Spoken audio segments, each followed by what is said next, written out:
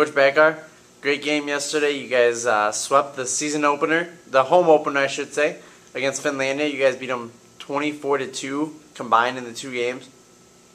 What is as a coaching staff, what do you guys take away from wins like that? Positives, negatives, and what do you guys need to build on to get to the point where you can compete in the NAC? Well, we definitely take away our offensive, pretty much everything we did well yesterday. We pitched very well. Derek Lumens and Andy Chitwood pitched phenomenal. They did really well, giving up one run apiece. And like you said, we hit the ball. We scored 24 runs, 24-2. And that's great to see. And we played defense. I think we merited one error each game, and we play well and continue on for the season here. And I expect to see the same thing. And we're doing everything really well right now. It's great to see.